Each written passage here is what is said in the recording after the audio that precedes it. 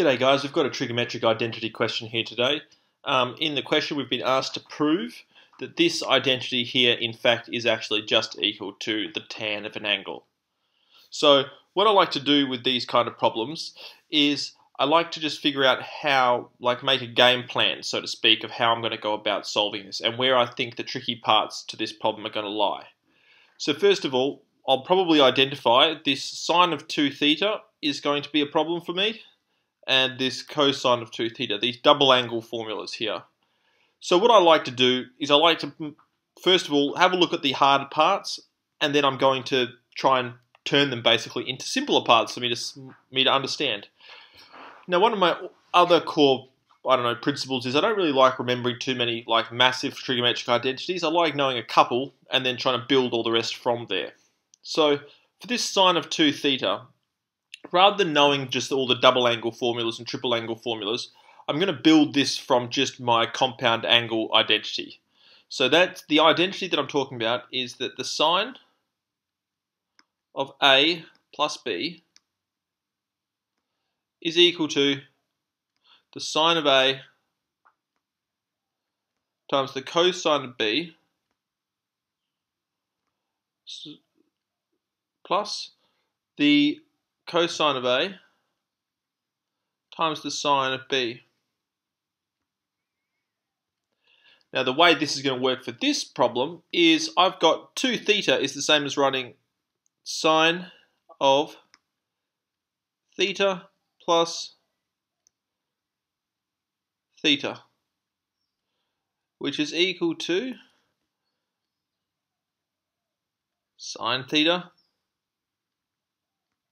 cos theta plus cos theta sine theta. Now this, once we've, sine times cos is the same as cos times sine, so we can make this equal to 2 sine theta cos theta, and that's our double angle formula for sine. So, for cosine, it's basically the same thing. We'll just change colour for a second. We use the compound angle again. The cosine of, sorry about my handwriting, plus B is equal to cos A, cos B, subtract sine A, sine B.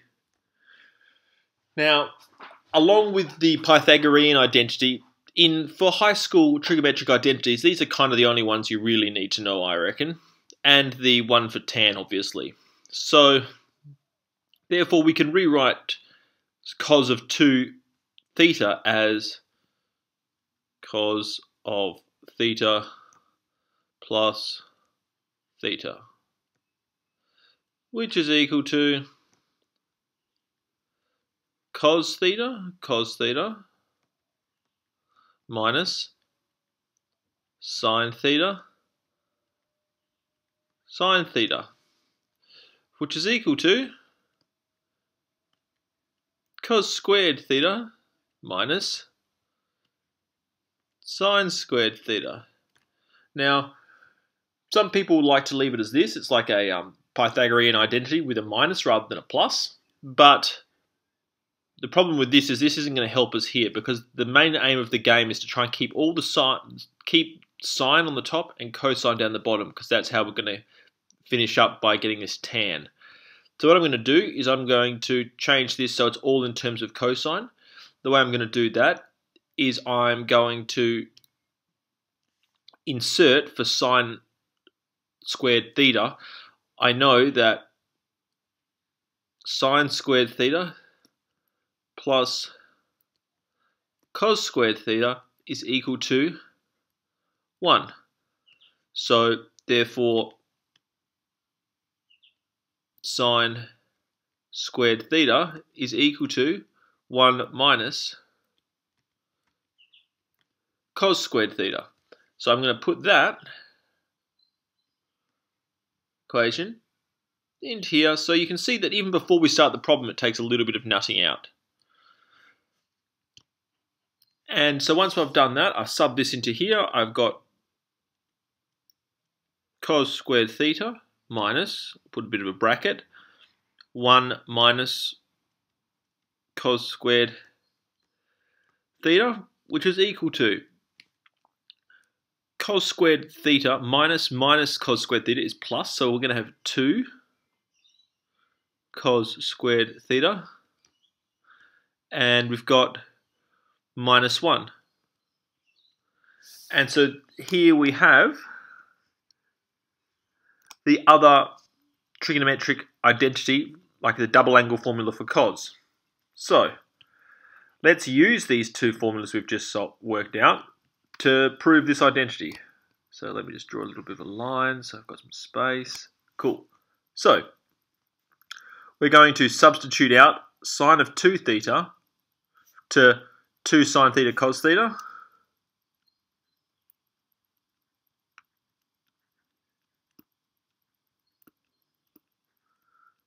We're going to then take away sine theta. We're then going to put that all divided by 1 minus, we've got cos theta plus, now instead of cos of 2 theta, we're going to be writing 2 cos squared theta minus 1.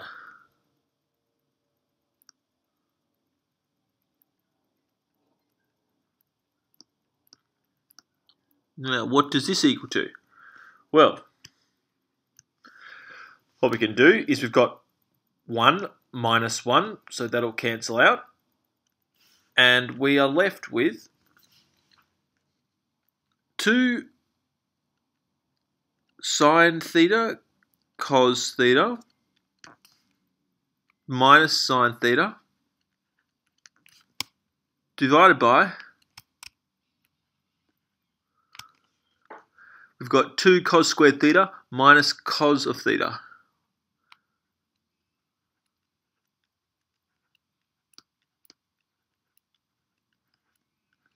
Now, once you get it to look like this, you can see that in the top we've got common factors and in the bottom we also have common factors. So what we're going to do next is we're going to factorize both the top and the bottom. So I'm going to factorize the numerator by sine. So I'm going to have sine of theta outside of 2 cos of theta minus 1. And then I'm going to factorize the bottom by obviously cosine of theta. And this is going to be 2 cos of theta, take 1. Now hopefully you can now see that we can cancel out these two. That will form 1. And that means that we're just left with sine theta divided by cosine theta. And sine over cos is equal to tan theta, which is equal to the right hand side of this equation. So that is us proving that this identity here is just equal to tan of theta. So let me just talk you through it. What I did first is I identified these double angles as going to be potential problems that needed to be had a look at. Cosine of 2 theta and sine of 2 theta is definitely not just sine of theta plus sine of theta, or cosine of theta plus cosine of theta. It doesn't work like that. So what we do is I like to use my compound angle identities to then deduce what my double angle formulas are going to be for both sine and cosine. So for sine, I worked out that one. For cosine, I worked out this one down here. I then substituted them into the original formula. Once I substituted it, I then did a little bit of simplification, cancelled out some ones, and got a formula like this.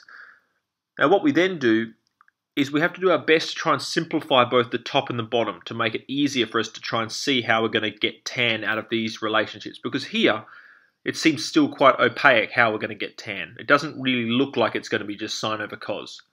So what we then have to do is then to simplify it when you've got a negatives or additions or subtractions in it, the only thing you can do is factorize. So what we did is we factorized the top and the bottom. We took out common factors.